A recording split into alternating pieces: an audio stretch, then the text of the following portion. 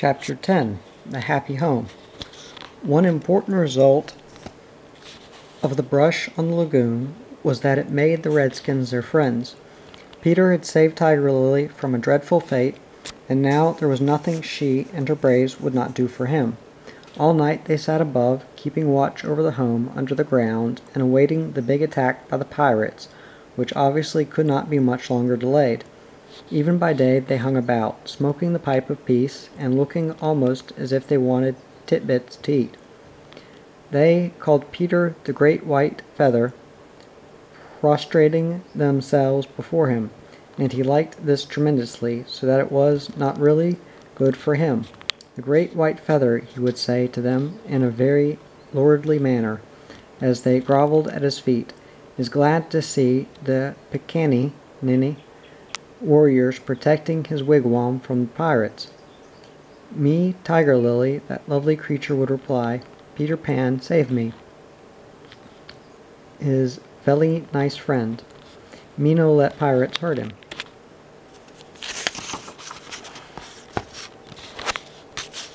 She was far too pretty to cringe in this way, but Peter thought it his due, and he would answer condescendingly, "It is good Peter Pan has spoken." Always when he said, "Peter Pan has spoken," it meant that they must now shut up, and they accepted it humbly in that spirit. But they were by no means so respectful to the other boys, whom they looked upon as just ordinary braves. They said "How do" to them, and things like that, and what annoyed the boys was that Peter seemed to think this all right. Secretly Wendy sympathized with them a little, but she was far too loyal a housewife to listen to any complaints against Father. Father knows best, she always said, whatever her private opinion must be. Her private opinion was that the Redskins should not call her a squaw. We have now reached the evening that was to be known among them as the Night of Nights, because of its adventures and their shot. The day, as if quietly gathering its forces, had been almost uneventful, and now the Redskins in their blankets were at their post above, while below the children were having their evening meal, all except Peter, who had gone out to get the time. The way you got the time on the island was to find the crocodile, and then stay near him till the clock struck. This meal happened to be a make-believe tea, and they sat round the board, guzzling in their greed, and really, what with their chatter and recriminations, the noise, as Wendy said, was positively deafening. To be sure, she did not mind noise, but she simply would not have them grabbing things, and then excusing themselves by saying that Toodles had pushed their elbow. There was a fixed rule that they must never hit back at meals, but should refer the matter of dispute to Wendy by raising the right arm politely and saying, "I complain of so-and-so." But what usually happened was that they forgot to do this, or did it too much. "Silence!" cried Wendy, when for the 20th time she had told them that they were not all to speak at once. "Is your calabash empty, Slightly darling?"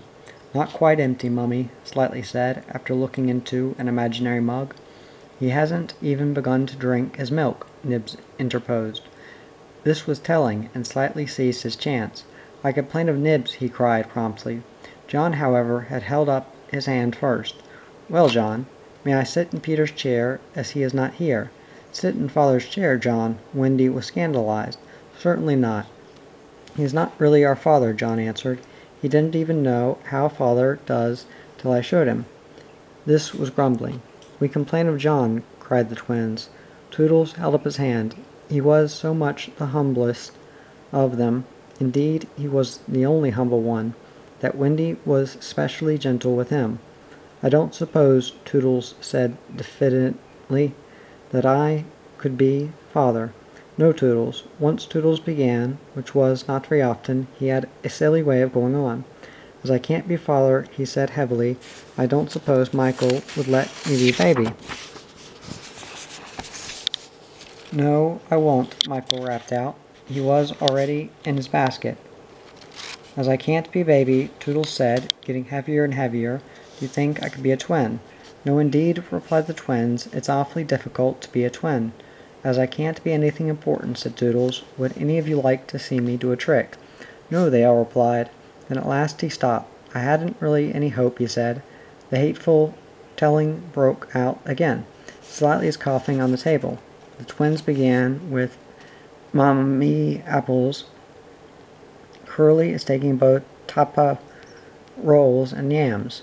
Nibs is speaking with his mouth full.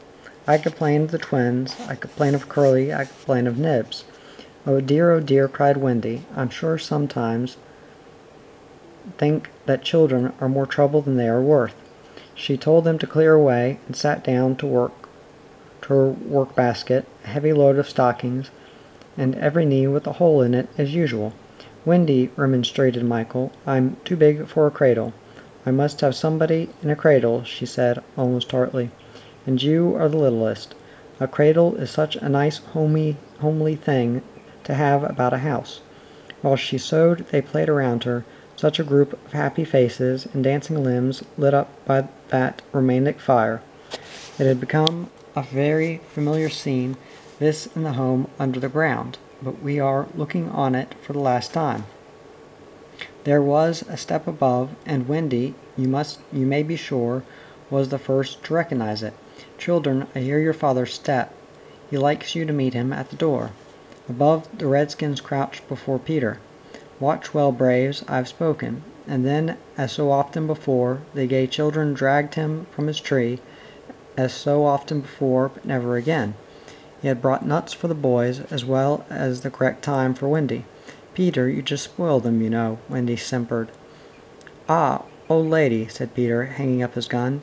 It was me told him mothers are called old lady, Michael whispered to Curly. I complain of Michael, said Curly instantly. First twin came to Peter. Father, we want to dance. Dance away, my little man, said Peter, who was in high good humor. But we want you to dance. Peter was really the best dancer among them, but he pretended to be scandalized. Me? My old bones would rattle. And Mummy, too. What? Cried Wendy. The mother of such an armful dance, but on a Saturday night, slightly insinuated. It was not really Saturday night, at least it may have been, for they had long lost count of the days, but always, if they wanted to do anything special, they said this was Saturday night, and then they did it. Of course it is Saturday night, Peter, Wendy said, relenting. People of our figure, Wendy. But it is only among our own progeny. True. So they were told they could dance, but they must put on their nighties first.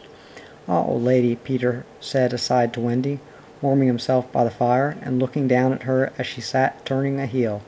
There is nothing more pleasant of an evening for you and me when the day's toil is over than to rest by the fire with the little ones near by. It is sweet, Peter, isn't it?